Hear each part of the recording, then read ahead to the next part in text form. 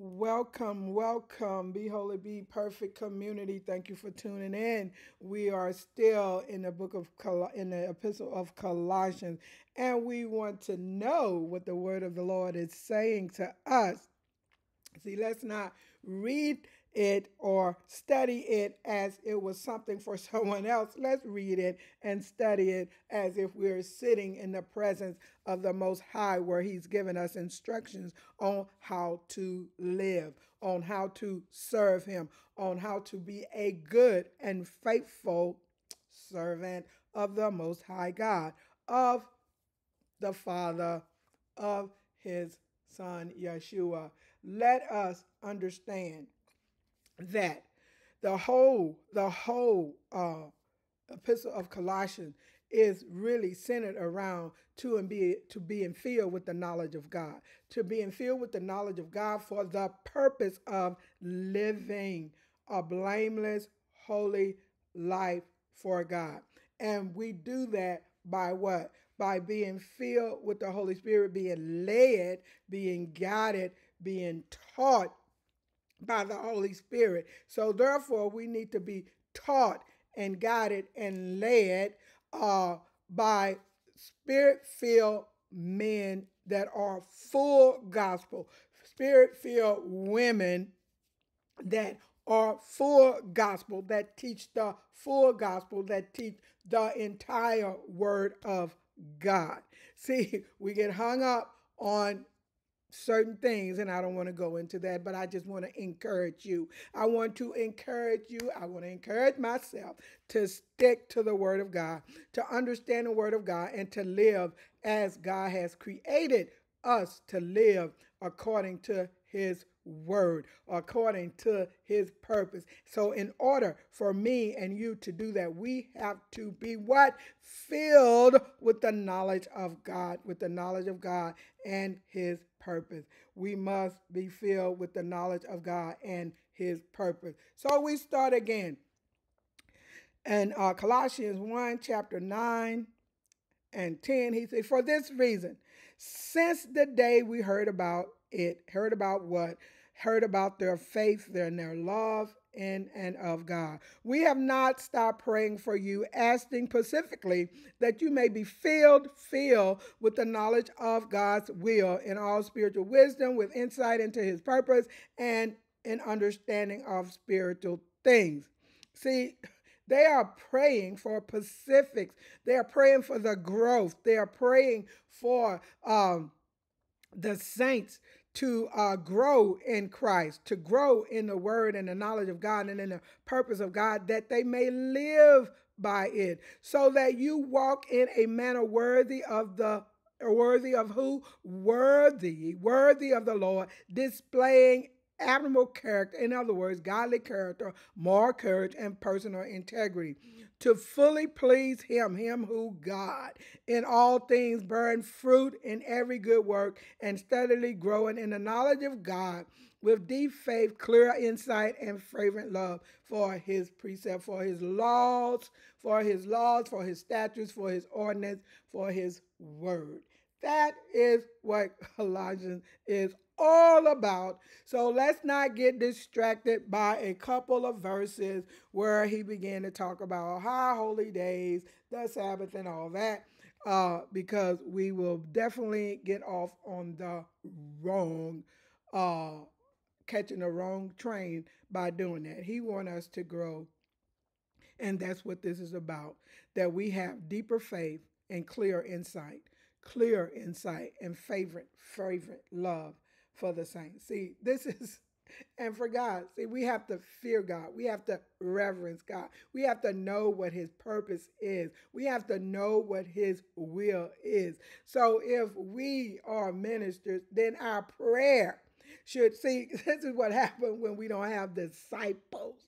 See, when we don't have disciples, we don't pray for them. When we have like a congregation, we pray for the congregation. Even though we may pray for the congregation, it may be, Lord, just give us peace and unity and love in the congregation. But that is not telling God that you want them to grow. That is not telling them that they need to be filled with His love and His peace and His wisdom and His understanding so that they can serve Him. See, He needs to be Pacific. Paul is Pacific here. We need to be Pacific. And that is what is going on. That's what's going wrong. And we need to get it right. People need to repent. We think that people can live any kind of way. Tell them that it's a process, but it's a process that includes repentance. Yes, repentance. It includes repentance in the process. Verse 11.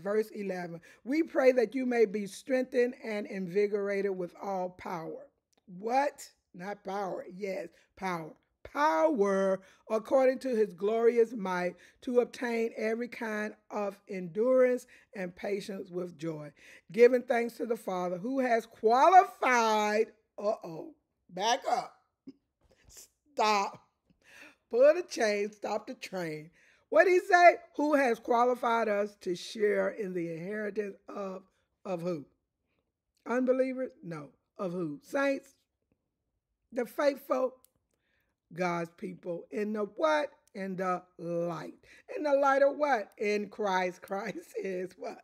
I am the what? The light of the world. And so they're talking about Christ when they capitalize this. They are saying in Christ. Christ is the anointed. The anointed one is the one that is a revelator, that brings light, that brings revelation. So the word of God is what? A lamp unto our feet and what? A light unto our path. So what do we need to do?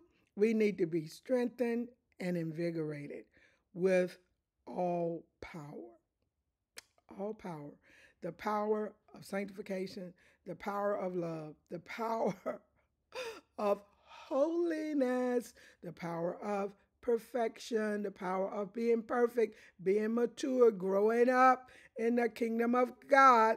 We need to be empowered according to his glorious might to obtain every kind of endurance and patience with joy. See, we have to endure. We have to endure, but how do we endure? We cannot endure without the power of God. We cannot endure without the power of God. We cannot endure without the love of God. See, we get all hung up on abundant life. What is abundant life? And that, what does that have to do with this? Because we're talking about life in Christ Jesus. Abundant life is life in Christ Jesus. It's not wrapped up in material gain. Okay? Okay, let's move on. Verse 13, for he has rescued us and has drawn up to himself from the dominion of darkness and has transferred us into the kingdom of his beloved Son. Let's stop. For he has rescued us and has drawn us into himself from the dominion of darkness. So that means that we're not under the dominion of darkness. And if we're not under the dominion of darkness, that means the dominion of sin and death, the law of sin and death. Then why do we still live like we are under the dominion of darkness? See, this is a question. This is what we need to be answering.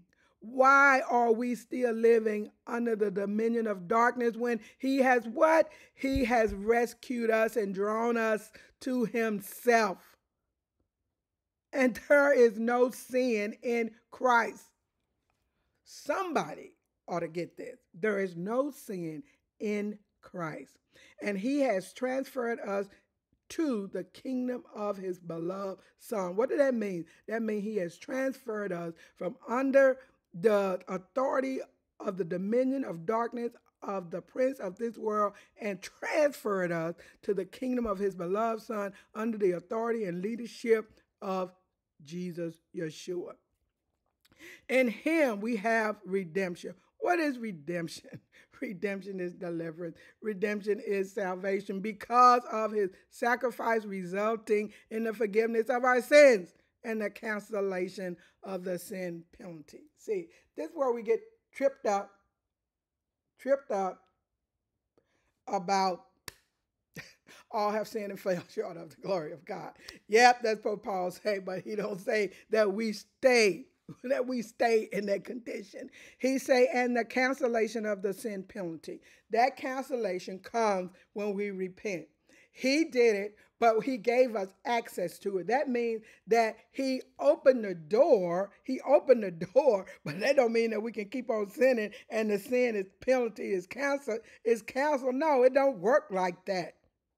We have to fall up under what? Under the lordship, under the kingdom rule. See, we want to play these games and try to confuse people and tell them that we live under grace. Well, we can't even live under grace without following the rules of God. We have to repent. We have to get in the covenant.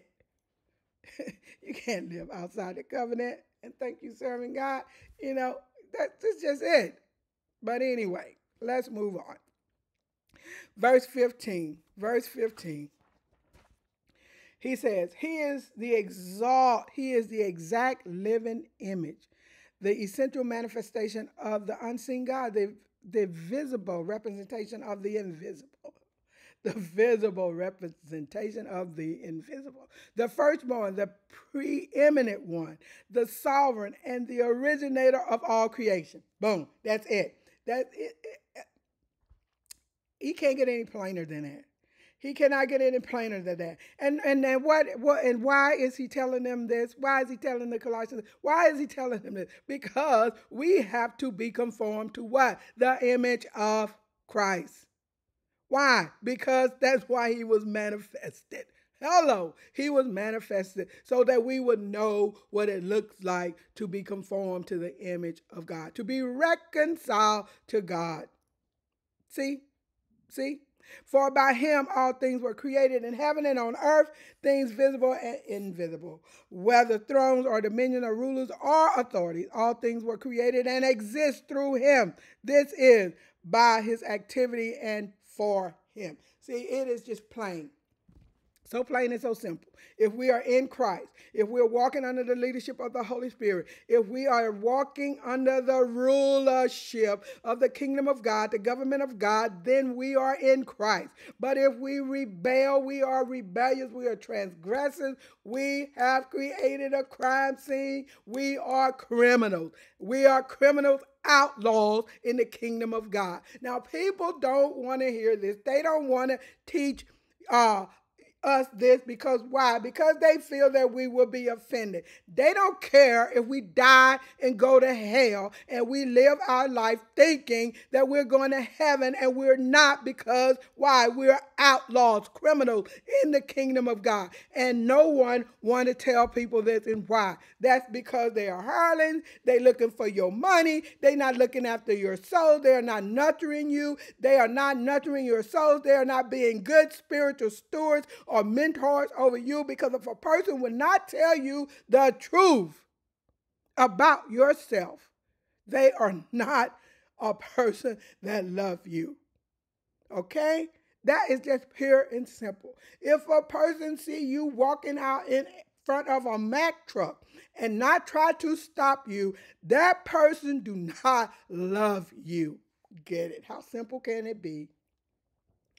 How simple can it be? But we're not going to argue that point, because if we go to God and ask the Lord to show us what we should be doing, how we should be doing it, what we should be listening to, whom we should be listening to, then we will get it. But before, we got to repent. We got to go through the process of repentance, because if you're not sorry for your sins, you're not going to ask God for forgiveness. And if you don't ask God for forgiveness, you are an outlaw.